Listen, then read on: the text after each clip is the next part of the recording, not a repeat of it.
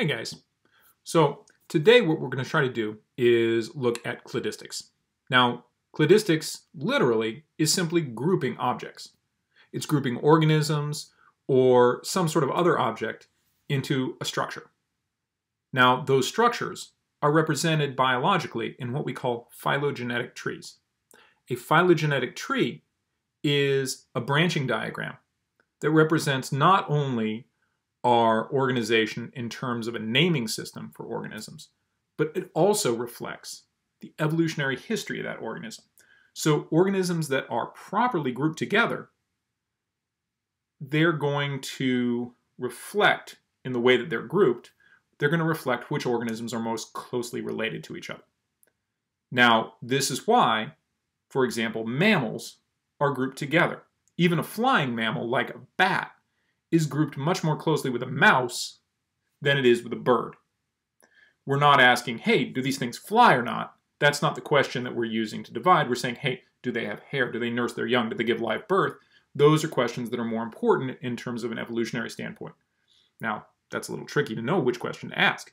Why we've seen evolutionary relationships change over the years. It used to be that whales might not be grouped in the same group as hippopotami. Now they are, because we understand a little bit more about their evolutionary history. Now, to give you guys a better idea of how we might build a cladistic system or a phylogenetic tree, which is what you guys are going to be doing in the lab today, what I'm going to ask you to do is to watch as I build a tree with some objects I found around my house. Let's say, for example, that we want to classify these different fasteners on the basis of their characteristics.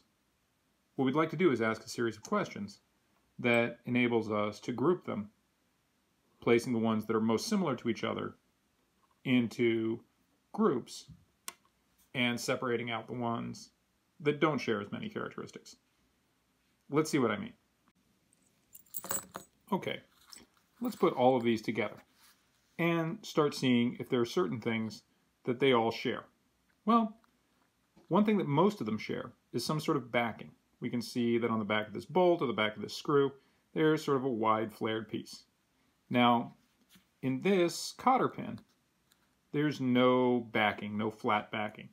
So that makes this one quite different than the rest.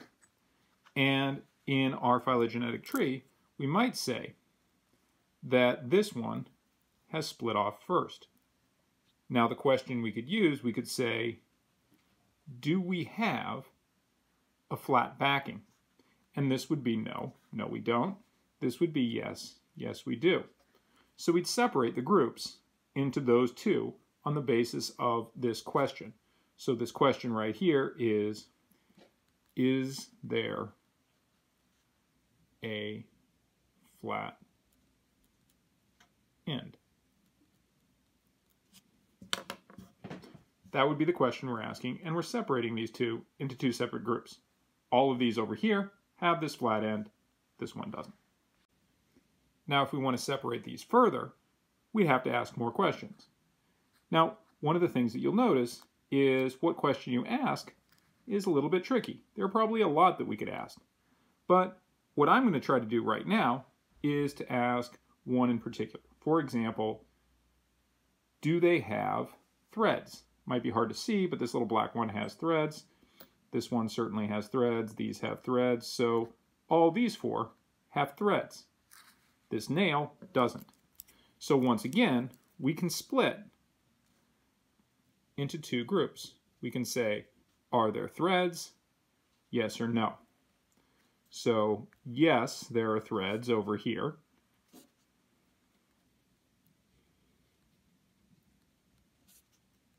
And no, there aren't threads here. By asking another question, we could split things further. For example, we could say, on the end, on this flat end, are there marks? So on that Phillips head screw there are. Same way here. This black one, yep, there's a head to it.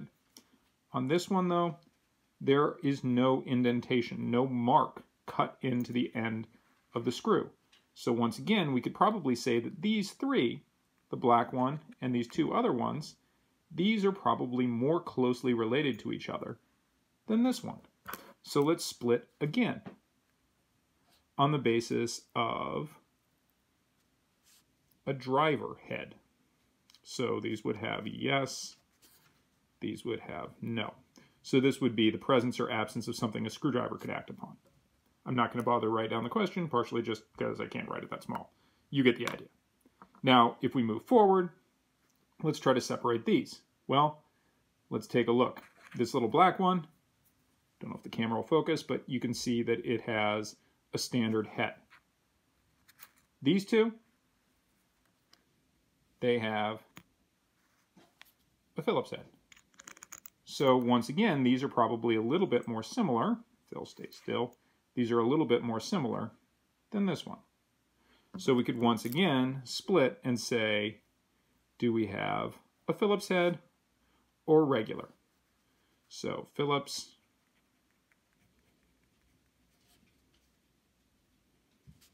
or flat.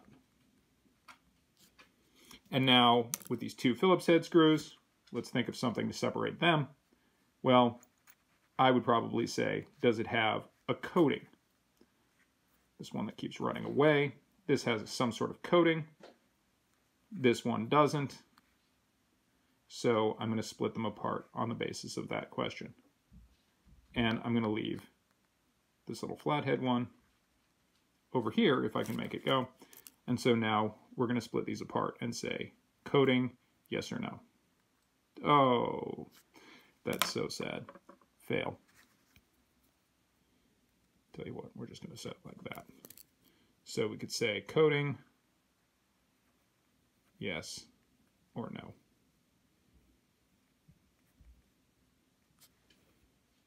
Now, by doing this, we've separated this tree, and we're saying that this cotter pin is the most dissimilar from any of these others. All these others are more closely related to each other than they are to this cotter pin. All of these that have threads are more closely related to each other than this nail. Now, if these were actual species, we'd be showing their phylogenetic, in other words, their evolutionary relationships with each other. Now, if we think about it, the way that we've asked this question is really, really important, and the order that we ask these questions are really, really important. For example, if we ask these questions in a different order, we could come up with a very, very different grouping. If I ask the question about, is there a coating at this stage, instead of saying, is it Phillips head or flathead? Well, all of a sudden, we'd be grouping this all-weather screw that's right here. We'd be grouping that with this plastic-coated flathead screw. And it would be this one that would be the outlier. So all of a sudden, we'd class these two as more similar to each other. And we'd be placing this one apart. So the order in which we ask these questions is really important.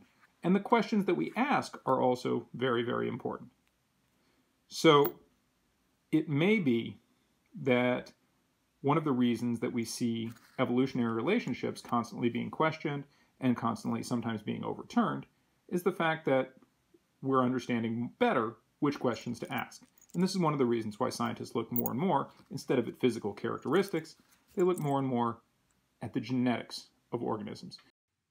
So in the example we just looked at, we grouped all of the objects that had threads together because they shared a common characteristic. That derived shared characteristic is probably an example of a homology.